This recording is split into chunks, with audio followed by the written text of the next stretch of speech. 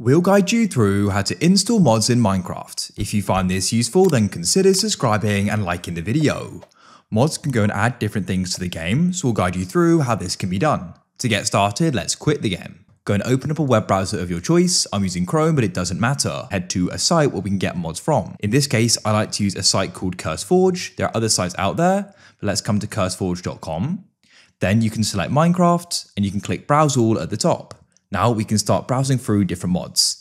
If you've got one in mind, of course, you can go and search for it at the top. Now let's go through here. I want to get this mod called Create. So we can go and click on it. You can scroll through and read the description. Then to go and get it, we need to press Files at the top. You'll go and see some different files here. The main thing we need to note is the game version and mod loader. What we can do is go and get the most up-to-date for the game version, which is for 1.20.1. The mod loader, we need to make sure it works with Forge. Then we can go to the right and press the three dots and press download file. What we can do is go and download more mods, but just make sure they're for the same game version and mod loader, which is Forge. So in my case, I'd need to get it for 1.20.1. When you've downloaded the mods you want, we then need to go and get the mod loader in order to run it. So what we can do is go and type in Forge Minecraft, come to the Forge site.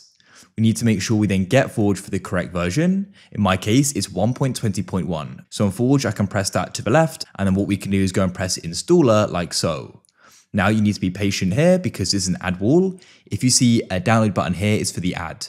To go and start Forge, you need to press the skip button in the top right, and it's now downloaded. Before we start the install process, a big shout out to the sponsor of this video, Apex Hosting. If you need a Minecraft server, check out the link in the description or the pinned comment.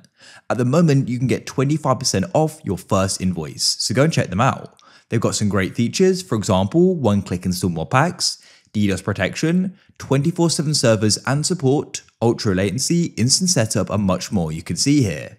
A big thanks to them for sponsoring this video. As I said, they're linked below. Now we can go and start the install process. So what we need to do is come to our file explorer. We can go and right click on it and come to our downloads. What we're going to do is go and drag Forge and the mods we downloaded onto our desktop like so. Now what we need to do is go and install Forge. Double click on it. It should go and open up just like so. If it doesn't, this means you need to go and get Java. So go and open up your web browser and you can go and head to java.com like so. Press download Java for desktops and you'll need to press another download button. After it downloads, go and install it.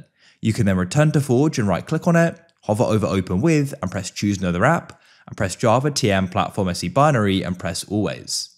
Then it's going to go and open up. We can press install client and go and press OK and it's now running. And we need to go and open up the Minecraft launcher. At the top, you can press installations. Then you can go and scroll down and you need to go and find Forge. You can hover over it and press the file or folder icon to the right. You then need to go and scroll down here and go and find the mods folder and come into it.